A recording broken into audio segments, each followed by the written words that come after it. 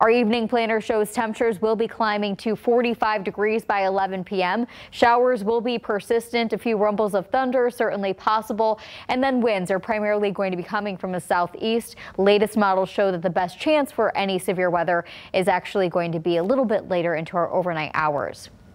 Now, when it comes to the overall severe weather outlook, luckily, we are well away from any severe weather greater potential. In fact, there's even a risk for some thunderstorms, many of which could produce some tornadoes north of Memphis. But luckily here in West Michigan, we only fall under a marginal risk for severe weather.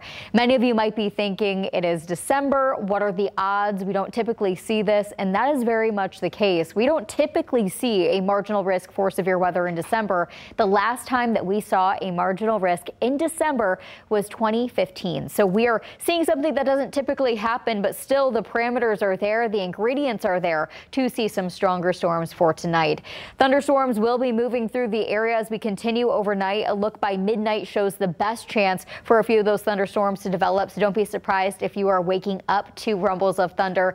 The isolated rain showers will transition over to snow after 11 a.m. on Saturday. The winds are also going to be the strongest throughout the day on Saturday. Sustained winds between 20 to 30 miles per hour. Wind gusts up to 55 miles per hour, the strongest right along the lakeshore. So what you need to take away from those numbers is if you have a trash can out at the end of the road, if you have any Christmas decorations out, bring those in. We have a wind advisory that's going to continue from midnight tonight until 7 p.m. on Saturday, because that's where we'll have our strongest winds. Now, our Super 7-day planner showed temperatures reaching 52 degrees on Saturday. That's actually going to be in the early morning hours, dropping to 29 degrees throughout the later evening hours and overnight on Saturday. Taking a closer look with our Super 7-day planner, when it comes to the overall amount of rainfall, we're not expecting a whole lot of rain, but some locations could actually receive an inch of accumulation. That's closer towards the lakeshore. Holland is expected to receive 1.25 inches of rainfall by Saturday morning.